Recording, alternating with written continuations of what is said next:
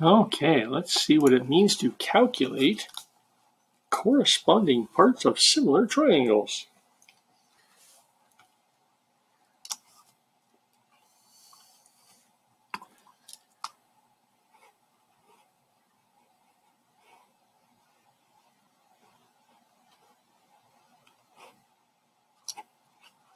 Okay, let's give it a try, step by step.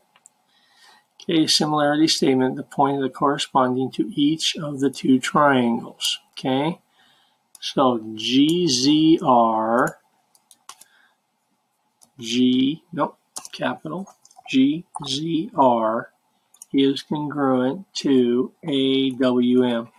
GZR, AWM, all right? Use the diagram to determine the length of WM, okay?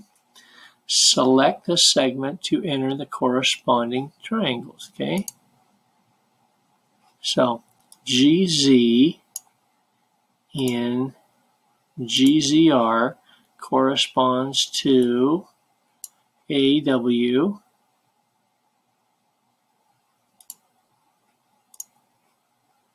in triangle AWM. Okay, select WM to enter its measure.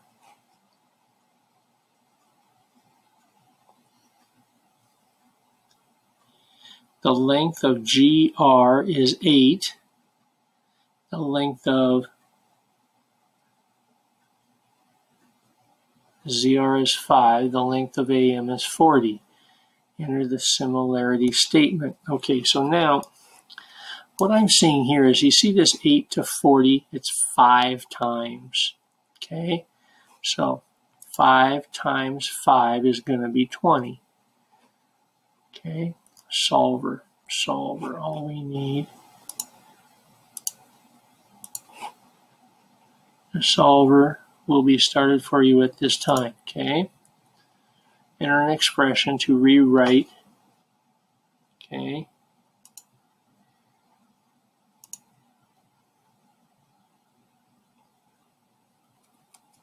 Enter an expression to rewrite or enter an equation to solve.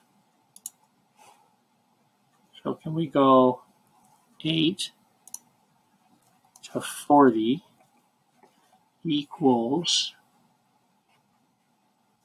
8 to 40 equals 5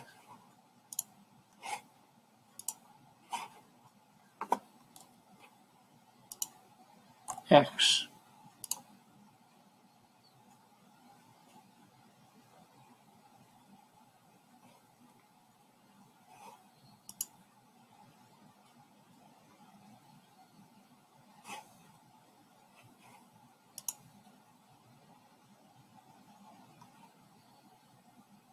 Multiply both sides by what? X.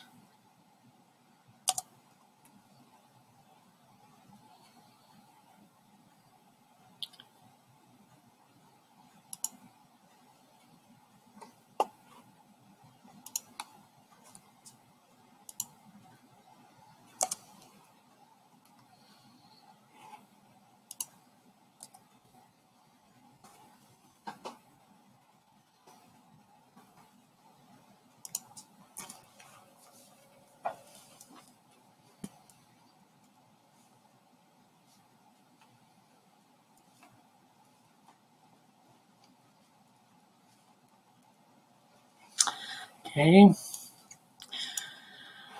so HJD,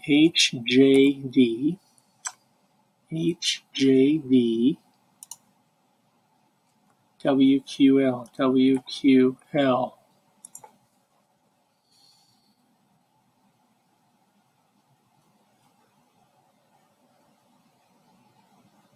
Okay, this to this, and this to this.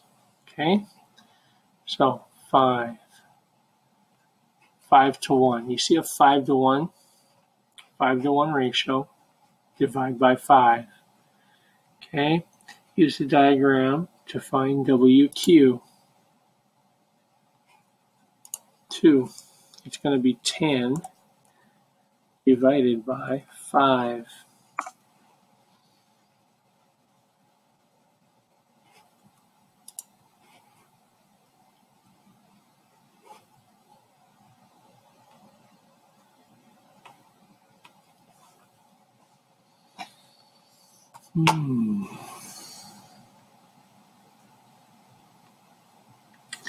Enter the similar triangles XLE,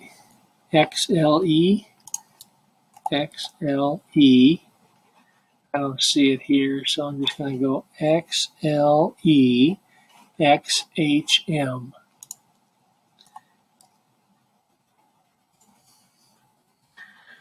LX, 37 to 15.3.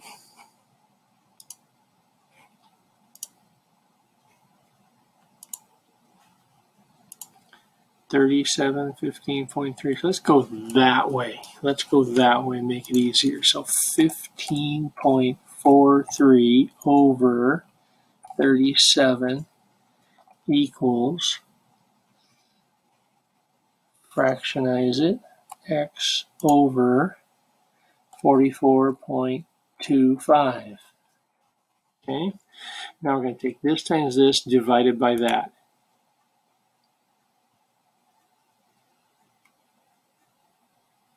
Okay.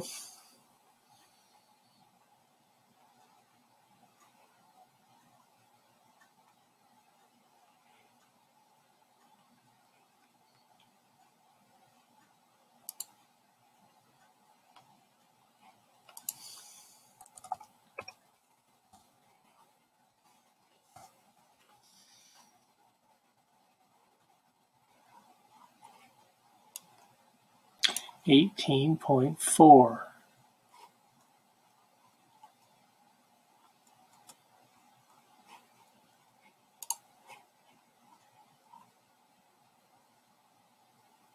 That's our answer. Oh, there it is. 18.4534.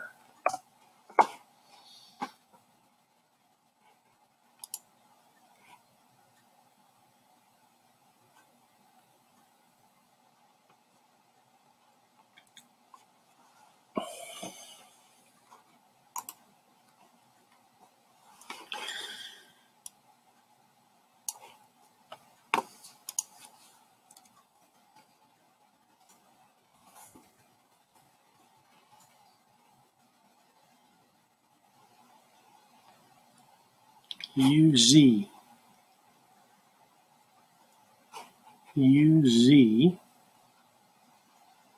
See, it's a factor of 5. This times 5. This times 5. 25.